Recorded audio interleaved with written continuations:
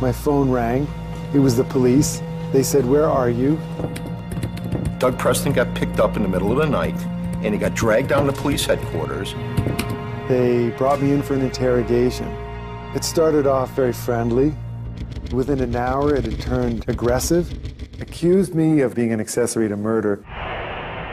My name is Paul Ciolino, and I'm a private investigator. Doug Preston is a worldly, incredibly successful author. He believed with all his heart he was never going to see his family again, and he was going to go to an Italian prison. Now, Italy doesn't have a Fifth Amendment, and I said I can't confess to crimes I haven't committed. Does this story sound familiar to you? It should, because this is what happened to Amanda Knox. They hauled me in for an interrogation in front of the same chief prosecutor in the Amanda Knox case. When I see Amanda Knox in prison, I think, that could be me. Meredith Kercher was found stabbed to death in her room at an Italian university. Amanda Marie Knox and her Italian boyfriend, Raffaele Sollecito, have been arrested and are due to appear before... From the outset, the police and prosecution have always insisted this was a sex game that had gone horribly wrong. She tried to help the police. And went back voluntarily to talk to them. They hammer away at her for 14 hours in an interrogation room. It's police interrogation 101. Threatened. They threatened that I was going to go in prison for 30 years because I was hiding something.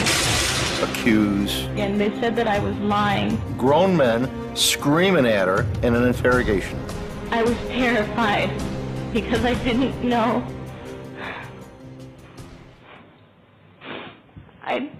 I didn't know what to do anymore.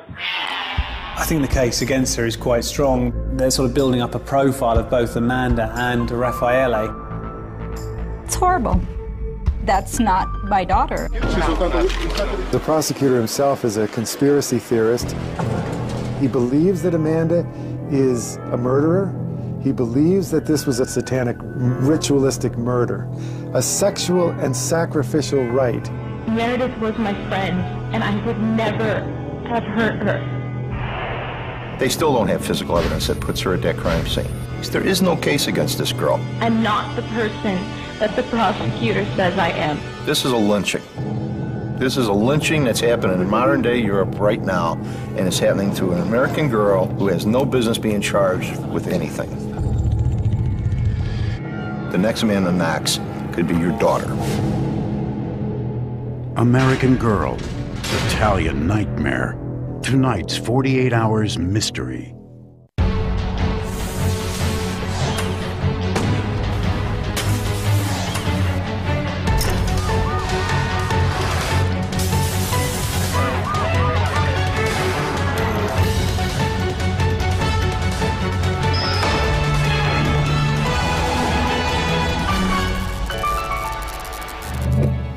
The mystery continues.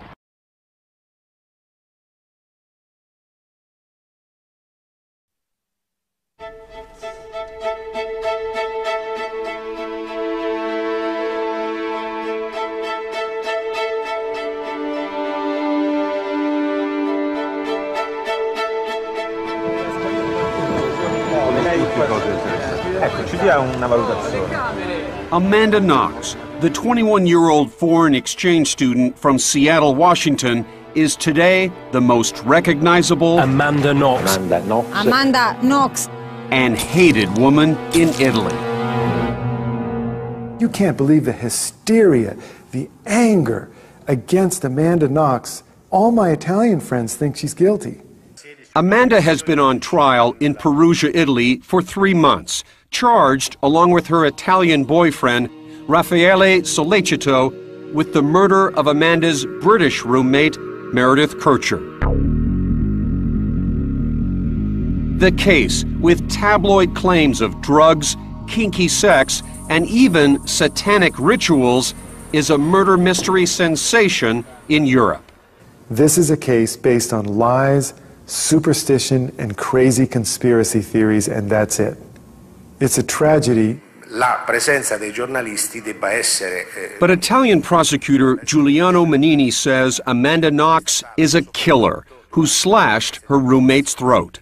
She's absolutely innocent. There's no doubt in my mind, never has been, that she's had nothing to do with this. Amanda's parents, Etta Mellis and Kurt Knox, can't believe their little girl could be accused of this horrible crime. Amanda was everything a parent would dream of, wasn't she? She still is. Mm-hmm. Absolutely. She still is. Divorced, Etta and Kurt have joined forces. She knows that we'll be there every Tuesday and Saturday To support and defend their daughter. Today we're bringing her a CD player and some music. Amanda is doing her best to try and stay upbeat in a horrible situation for her. We're going to find out in the long run that Amanda had nothing to do with this and will be set free. Amanda's troubles began innocently enough on the morning of November 2nd, 2007, when police found 2 cell phones that belonged to Meredith and brought the phones back to the house Meredith and Amanda shared. They found Raphael and Amanda there in a worried, disturbed state. Amanda says she had been trying unsuccessfully to reach Meredith all morning and was worried. Meredith's bedroom door is locked and the door is broken down.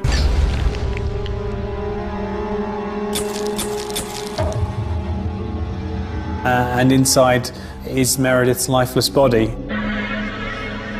22-year-old Meredith Kircher is found lying in a pool of blood. There were 47 separate wounds. Not 47 knife wounds, but 47 bruises, scratches, cuts, injuries on Meredith's body. There was evidence, definitely, of the fact that she was trying to, quite literally, fight for her life. It was a murder that shocked this medieval hill town, a center for foreign students. British journalist Nick Pisa says that Meredith Kircher could not have been a more innocent victim. She'd fallen in love with Italy, so that's basically why this girl from South London, the youngest of 4 children, decided to come and study in Perugia. On the night of the murder, November 1st, Amanda was supposed to work at a bar called Le Chic. But her boss, Patrick Lumumba, told her not to come in. She says she spent the night with her boyfriend, Raffaele, at his apartment. Meredith went to a friend's for dinner. And the next thing we know is that Meredith left her friend's apartment. She walked back to her house around about 8:30, 9 o'clock-ish, and that's the last time that we know she was alive. Since Amanda and Raffaele were at the house when Meredith's body was discovered, the two immediately became important witnesses. She said they had a lot of questions for her because she was the first one that had come back to the house, and she wanted to help. She wanted to try and remember anything. Investigators asked the couple to come back to the house the following day. We saw these 2 youngsters embraced, caressing each other, kissing,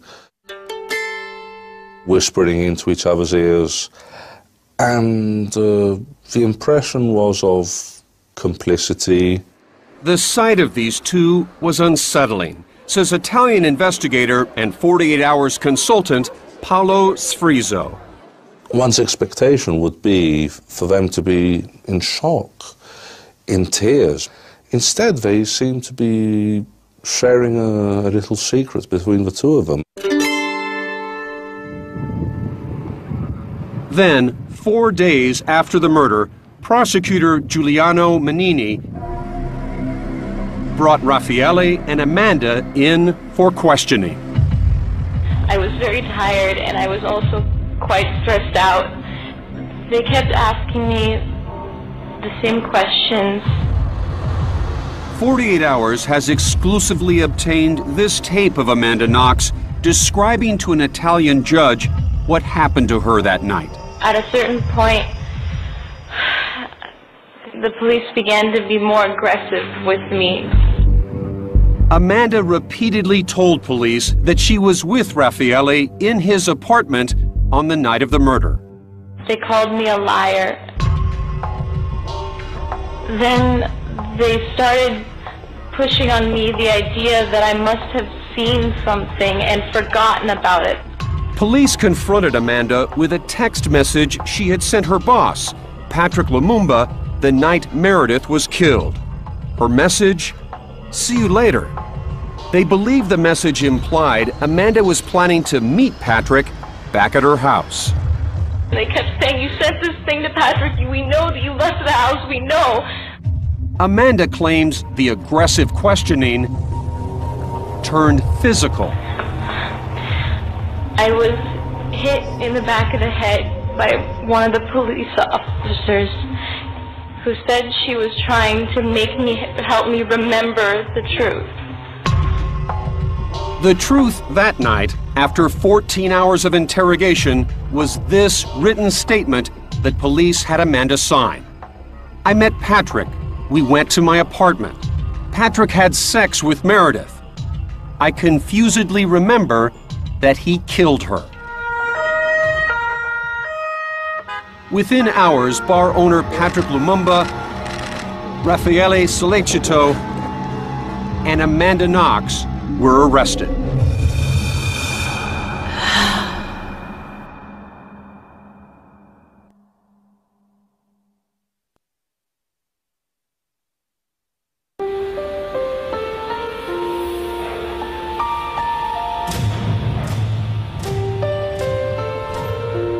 The night before the murder, October 31st, 2007.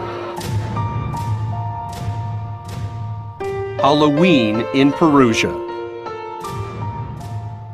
Meredith Kircher dressed as a vampire and went to Merlin's, a local bar.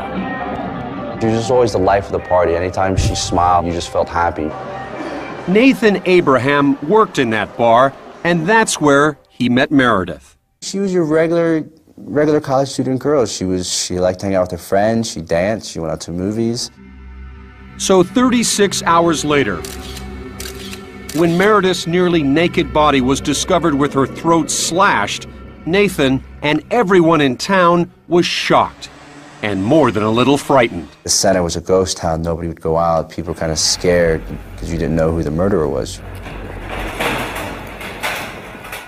When police arrested Amanda Knox, Raffaele Sollecito, and Amanda's boss, Patrick Lumumba, everyone was stunned.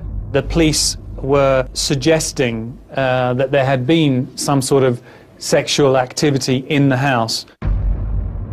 Prosecutor Giuliano Menini had a theory. The day after Halloween, Meredith Kircher was murdered at the end of a drug-induced satanic orgy gone very, very wrong. In fact, at one point, investigators thought this bloody handprint at the crime scene was some sort of satanic symbol. Amanda and Raffaele were intrigued by sex and violence. They've sort of hung themselves out to dry a little bit by their blogs, by their websites. On her MySpace page, Amanda Knox called herself Foxy Knoxy and bragged about having multiple sex partners. This picture, taken at a military museum, became ammunition against her. On Raffaele's page, he expressed a fascination with serial killers. I know that the police have been looking at these websites and taking apart everything that these two have said. To a certain degree, they haven't done themselves any favours by putting this stuff on the web for all to see. But there was nothing incriminating in Patrick Lumumba's life. Do you know Patrick Lumumba? Yes, I knew Patrick Lumumba. Describe him for me. Very gentle and nice guy. To me, he's the most famous guy in Perugia, and everybody loves him. So when Amanda named Lumumba as the killer during her interrogation, nobody other than the police could believe it. He has a beautiful wife and a beautiful baby. And it turned out Patrick had an airtight alibi. I am in my bar. I was in the bar. When I closed the bar, I'm baking home.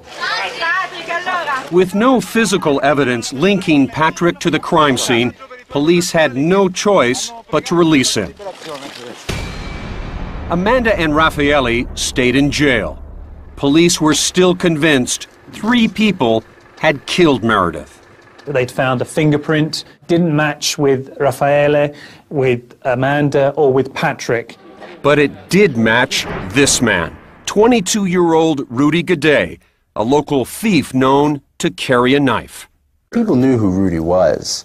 We found out he tried to rob one of our bartenders where he went into his house, had a little scuffle with a knife. He was one of those people you knew him, but you stayed a little bit far away from him.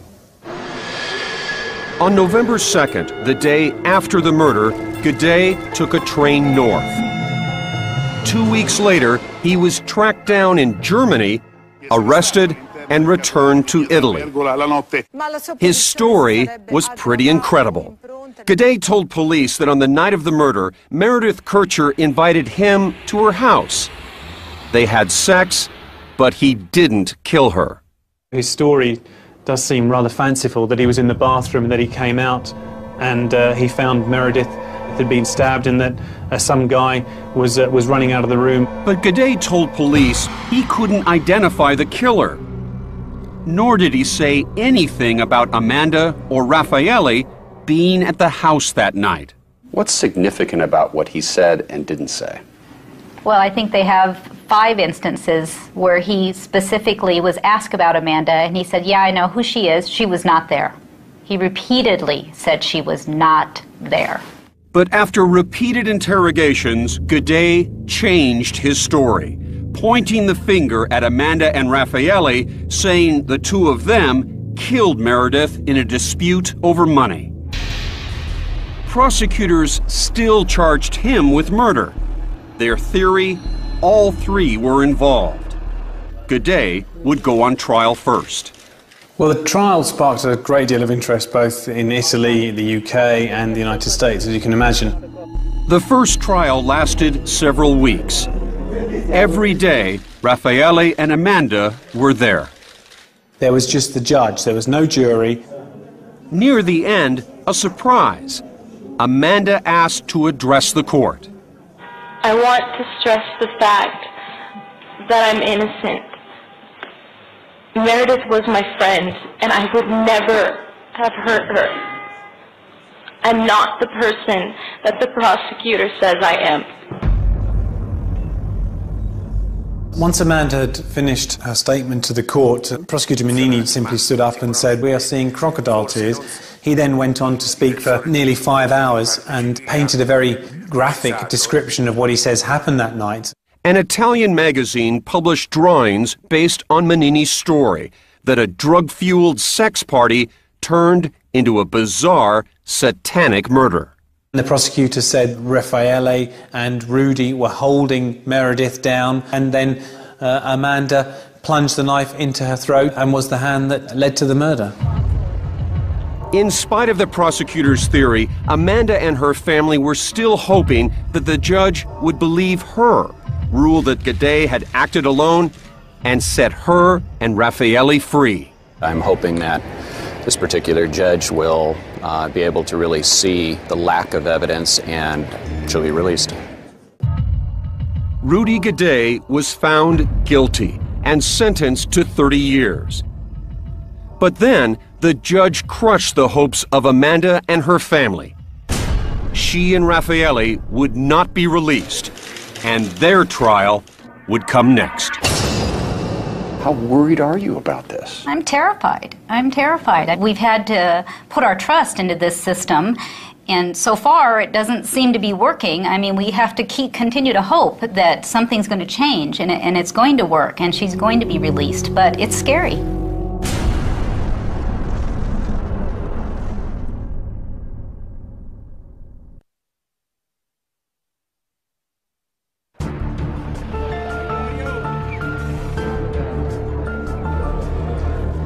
You have a girl who naively believes that the truth will set her free. In early January, what's being called Italy's trial of the century begins. Amanda, in her childlike innocence, believes with her whole heart, I didn't do anything. Why am I here? Amanda Knox is here, prosecutors have told the 6 jurors, because she, Raffaele Sollecito, and now convicted murderer Rudy Guede together sexually assaulted and then murdered Meredith Kercher. The perception is that it's a satanic ritualistic murder, and that's what the public believes it to be. That's what these jurors probably believe it to be. Chicago private investigator Paul Ciolino, a 48 Hours consultant, has been investigating this case for more than a year. So who murdered Meredith Kercher? Rudy Guede broke into her home. He raped her. He robbed her. He cut her throat, and then eventually departed the country the next day. And he left a trail of physical evidence. As soon as they got some fingerprints back, they had him. Top to bottom, that's the case. But prosecutor Giuliano Menini says he has witnesses and solid physical evidence proving that Amanda and Raffaele are guilty. Journalist Nick Pisa. And that's the crux of this case, that all 3 of them were at the scene, all 3 of them were involved in the murder of Meredith Kercher. Is this the murder weapon? Prosecutor Menini says yes, but it wasn't found at the crime scene. It was discovered days later at Raffaele's apartment. It's a 30-centimeter kitchen knife, the sort of kitchen knife that you or I or anyone would have in their kitchen. Investigators couldn't find any blood on it, but they say they did find DNA. Amanda's on the handle and possible trace amounts of Meredith's on the blade. They're saying that the wounds on Meredith's throat are compatible with having been made by a knife of this type. But something doesn't add up. Police determined that a bloody knife left 2 faint impressions on Meredith's bed. Police then drew outlines of those impressions. But when the knife from Raffaele's kitchen is compared to those outlines, it doesn't match. That's the knife they want you to believe is the murder weapon, but it's not the murder weapon. It doesn't fit the outline on the sheets. If it was the murder weapon, it would fit the outline if it was used in the murder. So if the knife doesn't fit, you must acquit. But the prosecution says there is more. They say they have solid DNA evidence putting Raffaele in Meredith's room. Evidence found on a piece of Meredith's clothing. The house is searched again by the forensic team, and this bra clasp is found in the bedroom. A bra clasp ripped from Meredith's bra and discovered near her body. On it, investigators say, is Raffaele's DNA. 48 Hours obtained videotapes shot by Italian police of crime scene investigators in the house. We asked forensic scientist Dr. Larry Kobolinski of John Jay College to analyze their work.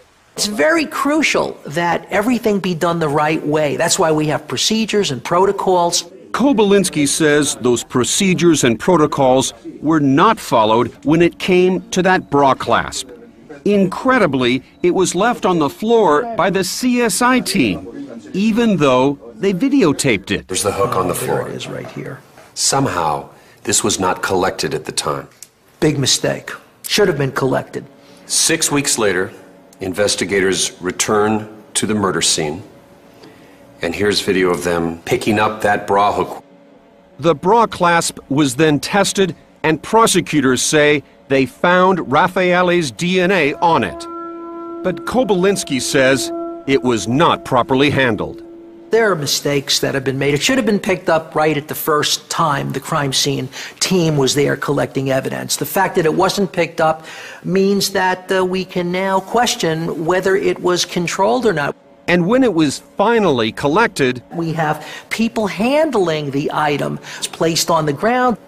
It's then picked up. No instruments are used to handle the object. There could be a transfer of evidence, transfer of DNA, for example, onto that item by any of those individuals. And so this was just not handled properly. Would you be comfortable, confident, if your life was on the line, that this evidence is reliable? I would not want to have my life threatened based upon an item of evidence that was collected 6 weeks after the event occurred, where the chain of custody was broken and the reliability is in question. And then there is the prosecution's star witness. Io ho sentito un gran grido. A scream in the night, then the sound of running. That's what Nara Capezzali said she heard from her apartment across the street from the crime scene on the night of the murder. She told her story to Italian television a few days later. Prosecutors are relying on Nara's testimony to convince the jury that 3 people ran away from the crime scene. Ciolino wanted to see or hear for himself. Christine, I'm Paul. I'm from Chicago. Are you really? Nara's upstairs neighbor let Paul into her apartment to find out what he could hear. We're looking directly on top of the house where the homicide happened. Okay, you ready outside? We've got a bunch of kids, local kids we got to do some running to see if we could hear them running. We've now closed the window, which we believe was the situation that night because it was a very cold night. And let's see what they can hear. You guys ready to go? 3, 2, 1, go.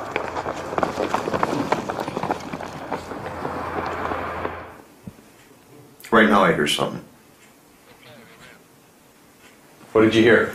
I heard something, but I couldn't tell if it was footsteps. Did you hear anything? No. At the very least, our unscientific test raises questions about what Nara could have heard that night. And under cross-examination, Nara said she couldn't even be sure of the date of the scream.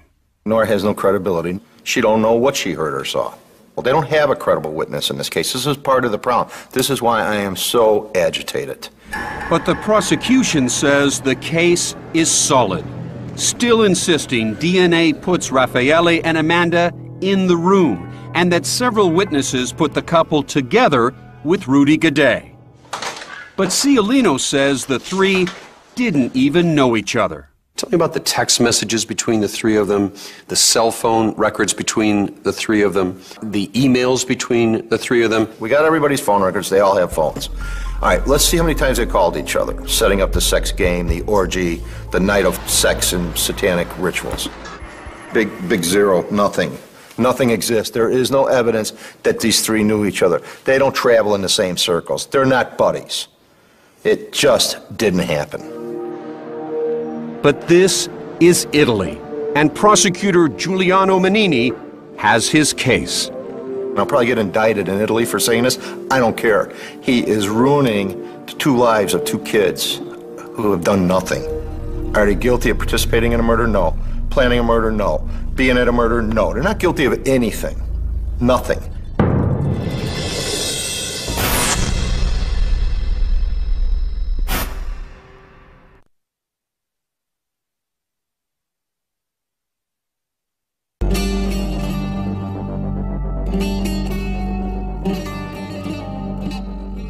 I was walking down the streets of Florence one fine morning, and my cell phone rang. This is the police. Where are you? We are coming to get you now.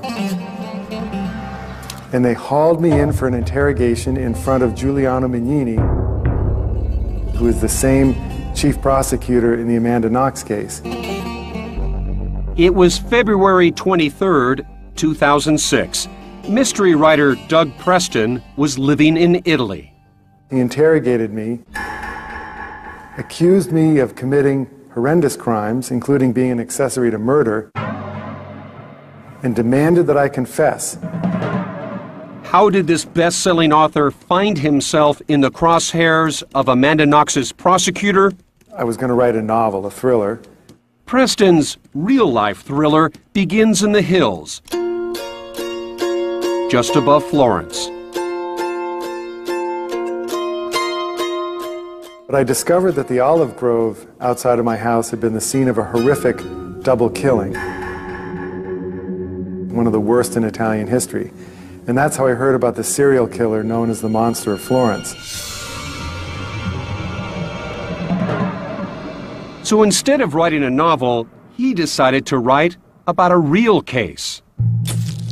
A serial killer murdered 14 people who were making love in parked cars in the Tuscan Hills between 1974 and 1985. I wrote The Monster of Florence with an Italian journalist named Mario Spezzi, who had covered the case from the beginning.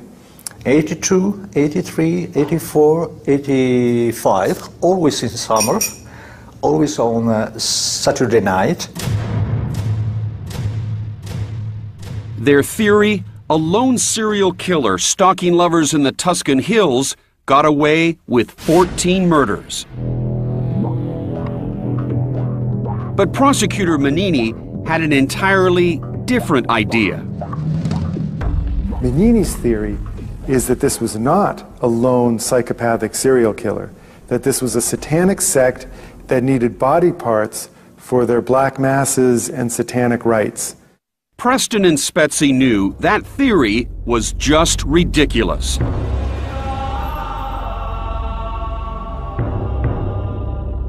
But Manini was convinced. Why? For years, Manini has followed the dark satanic conspiracy theories of this woman. An Italian blogger named Gabriella Carlizzi. She feels she knows what happened the night Meredith was murdered. Abbiano deciso quella sera di ripetere un rituale tra i tanti che sono stati presenti nella letteratura in occasione della festa di Halloween. Carlizzi posted her satanic ritual murder theory on her blog. Manini later presented it as fact during Rudy Guedet's trial. He used her as a very important witness in the Monster of Florence case, and now it appears that he's using her as a source for the Amanda Knox case. Now, where does this woman get her evidence? She speaks to a deceased priest named Father Gabriele. She speaks to the dead. She does. Preston says Manini, a deeply religious man, is a true believer of Carlizzi's satanic conspiracies. He truly believes that Satan walks the land and that he is engaged in a titanic struggle against satanic conspiracies that are behind many of the crimes in Italy. Preston and Spezzi's work challenged the satanic theory of the case. Manini went after the authors, accusing them of falsifying evidence and even being part of the cult. Spezzi was jailed. I was arrested. I was in jail during 23 days here in Perugia. Spezzi was locked up in the same prison where Amanda is now held. And Preston, accused of being Spezzi's accomplice, was hauled in for questioning in front of Manini, Amanda's interrogator. And about an hour into the interrogation, the questions became very pointed, and they became very aggressive.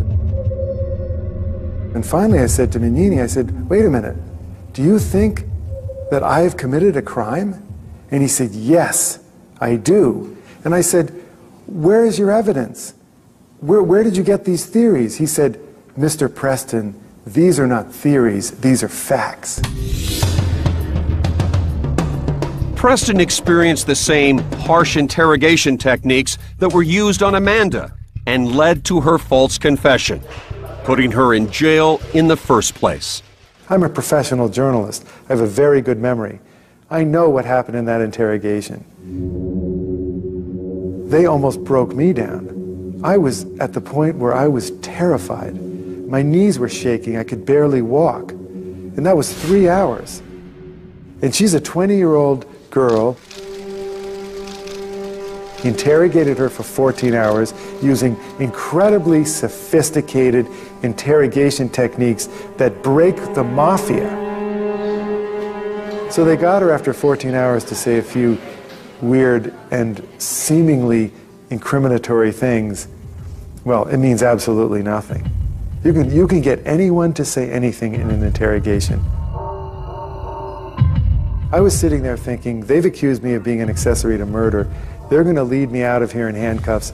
I will never see my wife and children again. That's what I was thinking. Manini released Preston without charge. The writer and his family left Italy the next day. A judge later released Spezzi, saying there was no evidence to hold him. Manini declined to be interviewed about the Monster of Florence case or Amanda's case.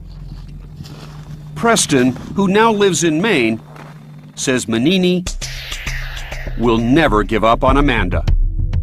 This prosecutor thinks he knows what happened at that crime scene, and so the facts don't matter to him. He is asserting that Amanda Knox is guilty, he knows it in his heart, and he doesn't need any evidence. He is absolutely determined to see that she is convicted, because his entire career rides on her conviction.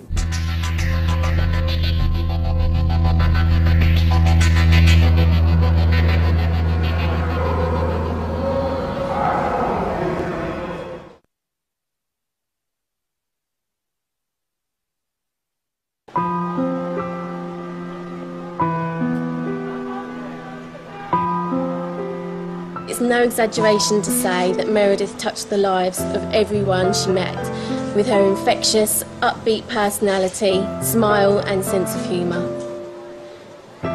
We loved Meredith then, we love her still, and she's still very much a part of our family forever.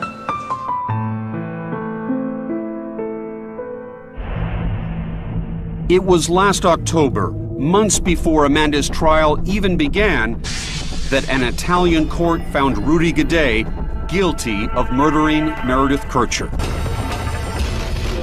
The fact that Rudy Guede has been convicted, is that good or bad for Amanda, do you think? I guess I feel that it's good. They have a person that was responsible. There's no connection between Amanda and Raffaele and Rudy. But Rudy Guede's trial was only Act 1 in this continuing Italian drama. I'm here to kind of understand the Italian judicial system versus what's in the United States, so it's going to be... Amanda and Raffaele's trial is now in its 4th month, and Amanda is starting to show signs of wear and tear.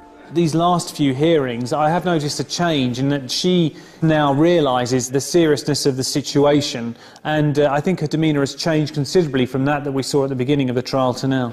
And that was Amanda, how are you doing? It suddenly hit her, what's going on here?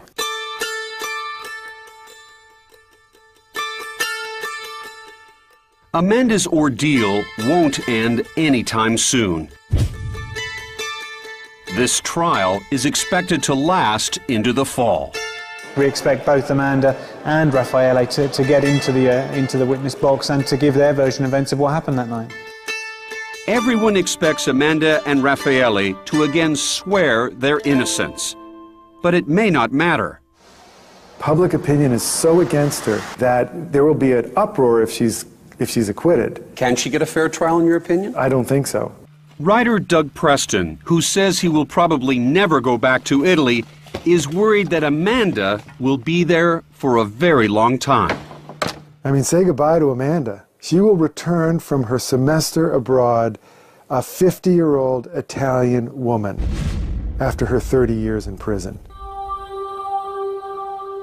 Innocent people are convicted sometimes. Cannot accept that. Cannot accept it. I mean, having that as even a possibility, you just can't think about that. You have to rely on the system understanding the facts and seeing that she had nothing to do with this. But the Italian system is allowing something unheard of in the United States. Manini is prosecuting Amanda even though he's been accused of breaking the law himself. He is under indictment for a series of serious crimes, including abuse of office, obstruction of justice, illegally wiretapping journalists. Prosecutor Manini, who is prosecuting this case, is currently under indictment. And the charge is abuse of office. I have no idea how a person who's been charged with crimes related to his work continues to work. But that's the system over there. And when I ask, they say, well, he's not guilty of anything yet. It does seem rather odd that we have a prosecutor who is accused of abuse of power, and at the same time he's the lead prosecutor in the Meredith Kercher case. In the UK and in the US, we wouldn't get to that situation. He would be asked to step down. No one expects a verdict in the case against Manini for a long time. But if he is convicted, he could face jail of 2 years. The Meredith Kercher murder trial will be over by the time a sentence is reached on Manini.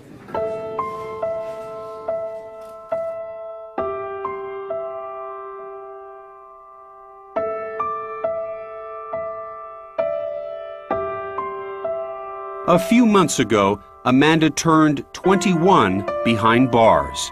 My birthday is the day after hers, and I was there during that time. So we held each other and sang happy birthday to each other.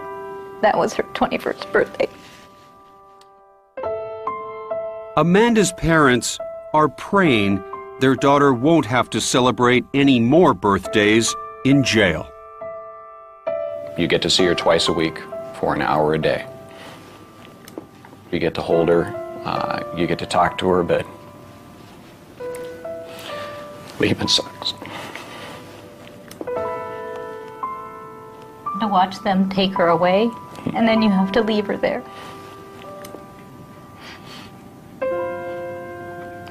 Unbearable.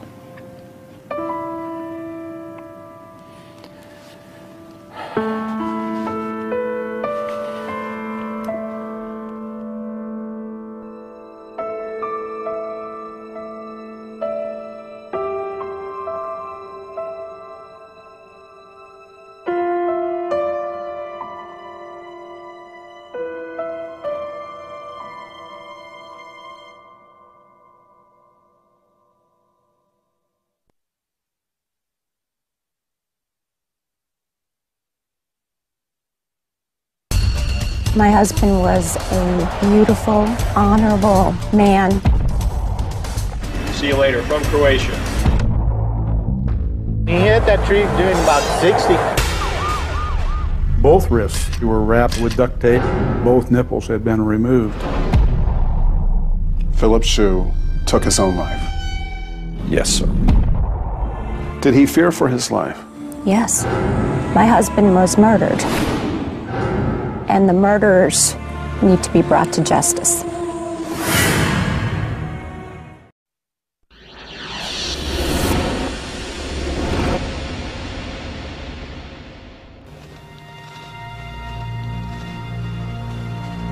My phone rang. It was the police. They said, "Where are you?" Doug Preston got picked up in the middle of the night, and he got dragged down to police headquarters. They brought me in for an interrogation. It started off very friendly. Within an hour, it had turned aggressive, accused me of being an accessory to murder. My name is Paul Ciolino, and I'm a private investigator. Doug Preston is a worldly, incredibly successful author. He believed with all his heart he was never going to see his family again, and he was going to go to an Italian prison. Now, Italy doesn't have a Fifth Amendment, and I said I can't confess to crimes I haven't committed. Does this story sound familiar to you? It should, because this is what happened to Amanda Knox. They hauled me in for an interrogation in front of the same chief prosecutor in the Amanda Knox case. When I see Amanda Knox in prison, I think, that could be me. Meredith Kercher was found stabbed to death in her room at an Italian university. Amanda Marie Knox and her Italian boyfriend, Raffaele Sollecito, have been arrested and are due to appear before... From the outset, the police and prosecution have always insisted this was a sex game that had gone horribly wrong. She tried to help the police. And went back voluntarily to talk to them. They hammer away at her for 14 hours in an interrogation room. It's police interrogation 101. Threatened. They threatened that I was going to go in prison for 30 years because I was hiding something. Accused. And they said that I was lying. Grown men screaming at her in an interrogation. I was terrified. because I didn't know.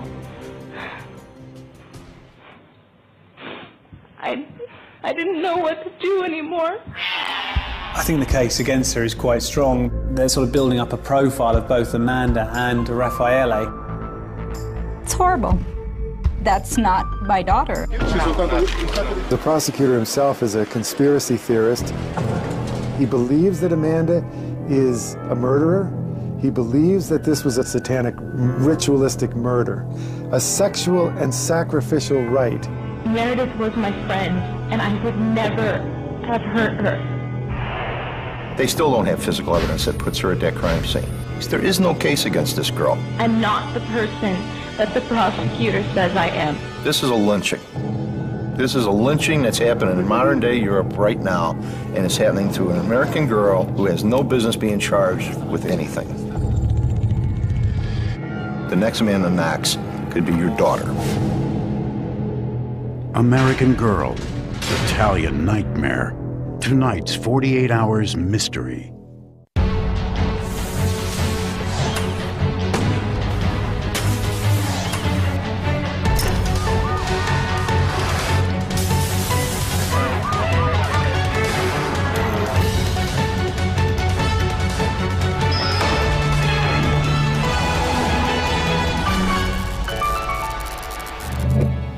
The mystery continues.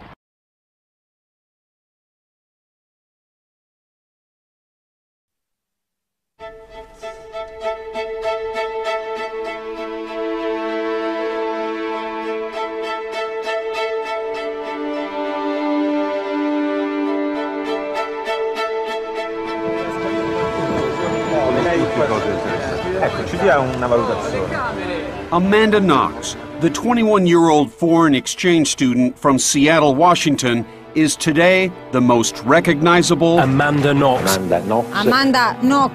and hated woman in Italy.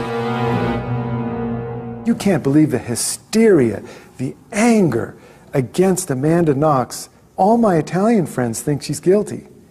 Amanda has been on trial in Perugia, Italy for 3 months, charged along with her Italian boyfriend, Raffaele Sollecito, with the murder of Amanda's British roommate, Meredith Kercher. The case, with tabloid claims of drugs, kinky sex, and even satanic rituals, is a murder mystery sensation in Europe.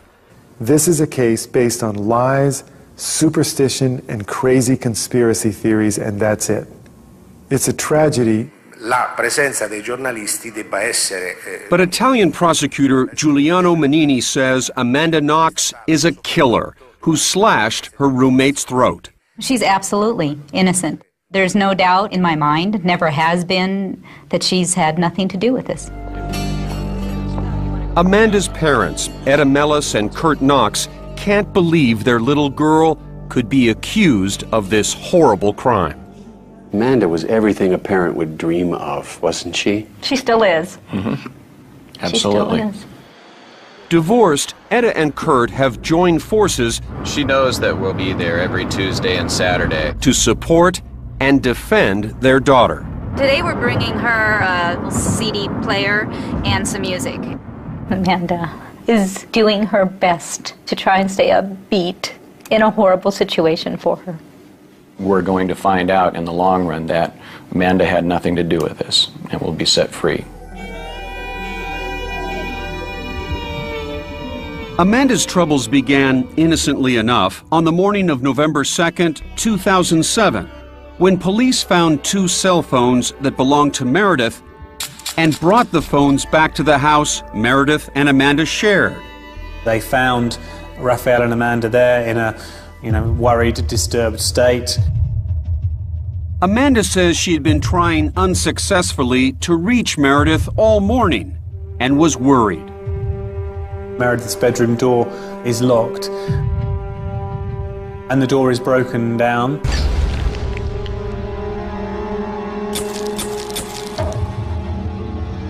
And inside is Meredith's lifeless body. 22-year-old Meredith Kercher is found lying in a pool of blood. There were 47 separate wounds. Not 47 knife wounds, but 47 bruises, scratches, cuts, injuries on Meredith's body. There was evidence, definitely, of the fact that she was trying to, quite literally, fight for her life. It was a murder that shocked this medieval hill town, a center for foreign students. British journalist Nick Pisa says that Meredith Kercher could not have been a more innocent victim. She'd fallen in love with Italy, so that's basically why this girl from South London, the youngest of 4 children, decided to come and study in Perugia. On the night of the murder, November 1st, Amanda was supposed to work at a bar called Le Chic. But her boss, Patrick Lumumba, told her not to come in. She says she spent the night with her boyfriend, Raffaele, at his apartment. Meredith went to a friend's for dinner. And the next thing we know is that Meredith left her friend's apartment. She walked back to her house around about 8:30, 9 o'clock-ish, and that's the last time that we know she was alive. Since Amanda and Raffaele were at the house when Meredith's body was discovered, the two immediately became important witnesses. She said they had a lot of questions for her because she was the first one that had come back to the house, and she wanted to help. She wanted to try and remember anything. Investigators asked the couple to come back to the house the following day. We saw these 2 youngsters embraced, caressing each other, kissing, whispering into each other's ears, and the impression was of complicity.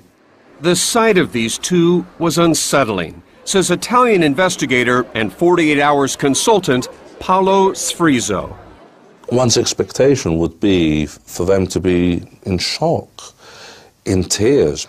Instead, they seem to be sharing a little secret between the two of them. Then, 4 days after the murder, prosecutor Giuliano Manini brought Raffaele and Amanda in for questioning. I was very tired and I was also quite stressed out. They kept asking me the same questions. 48 Hours has exclusively obtained this tape of Amanda Knox describing to an Italian judge what happened to her that night. At a certain point, the police began to be more aggressive with me. Amanda repeatedly told police that she was with Raffaele in his apartment on the night of the murder. They called me a liar. Then they started pushing on me the idea that I must have seen something and forgotten about it. Police confronted Amanda with a text message she had sent her boss, Patrick Lumumba, the night Meredith was killed. Her message, "See you later." They believe the message implied Amanda was planning to meet Patrick back at her house. They kept saying, "You sent this thing to Patrick. We know that you left the house. We know." Amanda claims the aggressive questioning turned physical. I was hit in the back of the head by one of the police officers who said she was trying to help me remember the truth. The truth that night, after 14 hours of interrogation, was this written statement that police had Amanda sign. "I met Patrick. We went to my apartment. Patrick had sex with Meredith. I confusedly remember that he killed her." Within hours, bar owner Patrick Lumumba, Raffaele Sollecito, and Amanda Knox were arrested.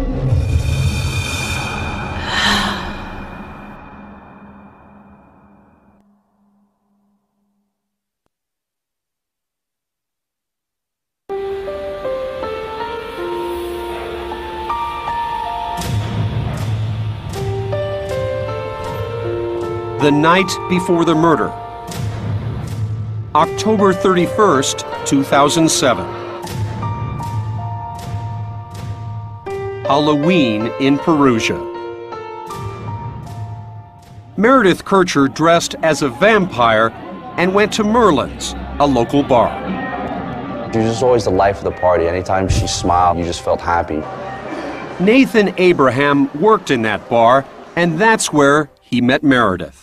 She was your regular college student girl. She liked hanging out with her friends, she danced, she went out to movies.